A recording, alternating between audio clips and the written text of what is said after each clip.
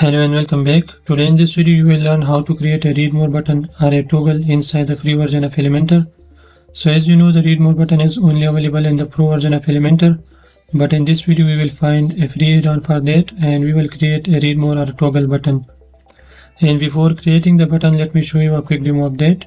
So as you can see, there are 8 images visible, and if I click on view more, this will display the next 4 images. If I click this again, this will hide that again.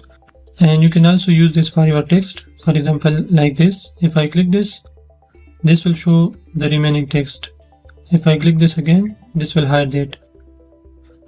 And the same goes for this one. If I click view more, this will show these.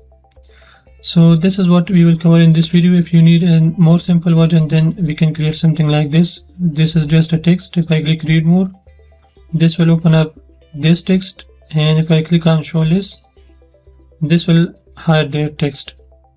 So let's see how we can create a read more or toggle button inside Elementor. And for creating this, we will use one of our previous websites. This is the website that we created in our last video. So if you need a website like this, then you can watch my previous video. This is also with a free theme and free plugins. So let's go to our dashboard. And here we will add a new plugin. So go to plugins and add new. And by the way, there are 2 different plugins for that. One is unlimited elements, by which you can create this type of button. But this is really simple, and this one looks good. So to create this, we will use another plugin which is called HT Mega Add-ons. So to add this plugin, you can go to your plugins and add new, then search for HT Mega Add-ons. And you will see this plugin HT Mega Absolute Add-ons for Elementor Page Builder. So just install this.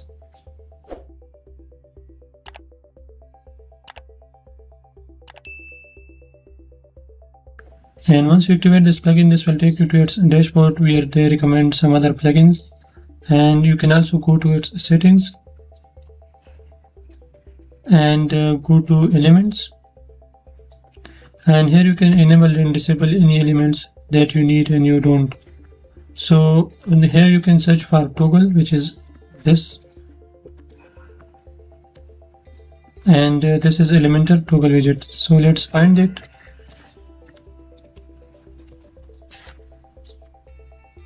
This is the toggle, so make sure you enable this, and this is already enabled. So let's close this, and to create this I'll simply create a new page.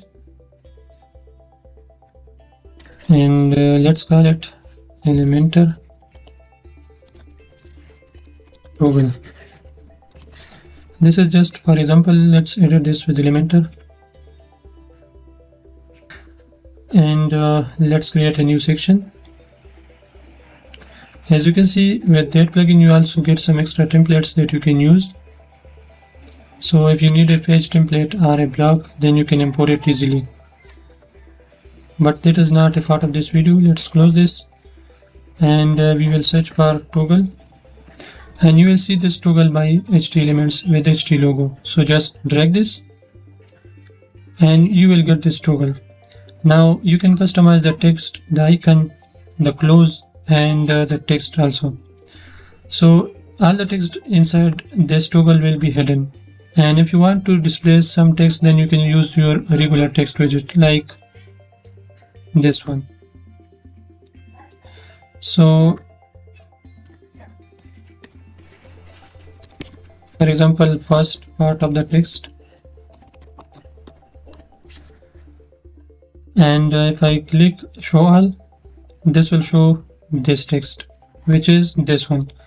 So you need to write your own text here, and then this will be the first part and this will be the second part. And to customize this, you can click here, and you can call this read more and read less. Now you can see read less and read more. You can also give this an icon, for example plus icon,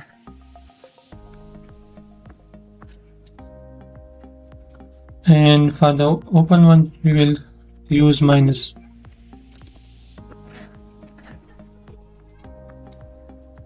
and you can see the plus and the minus. So this was how you can hide and show text only, and if you want to create a section for this, then you can customize this right here. Select content source.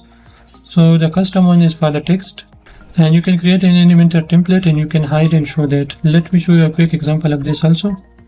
And before that, you can stylize this inside your style widget. You can change the color like this. You can change the typography and so on. You can see the text color has been changed. Now if you want to change the button color, then you can click on button. You can change the color to red, and so this is how you can create your text version. Okay, let's publish this page, and we will go to our dashboard. And let me check if I have some templates to hide. So to add a template, you can go to templates, and here as you can see I have some templates. To add a new template, you can click on add new, and here you can choose a page or a section. For now we will use a section. We will call this addon, for example. We'll click create template, and now you can design this section according to your need. For example, you want to hide a gallery, then you can create a gallery here, a text and a button, products, and so on. So for now, let's create an inner section. We will drag an image here just to make the video short.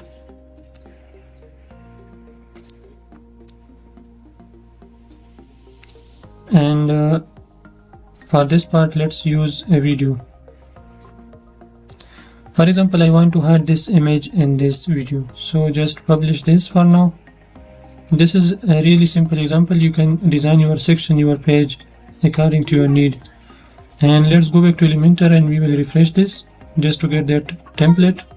And now if I click read more, and I will use a Elementor template. Let's choose the template, which is hidden. Now if I click this will show up that image and the video. If I click read less, this will hide that again. So this was very simple, that how you can hide a section or a text. Again, you can customize your button here. I'll give this some margin, for example 33, so you can see the margin, which is this spacing. You can also create a button, for example giving this a background color and so on.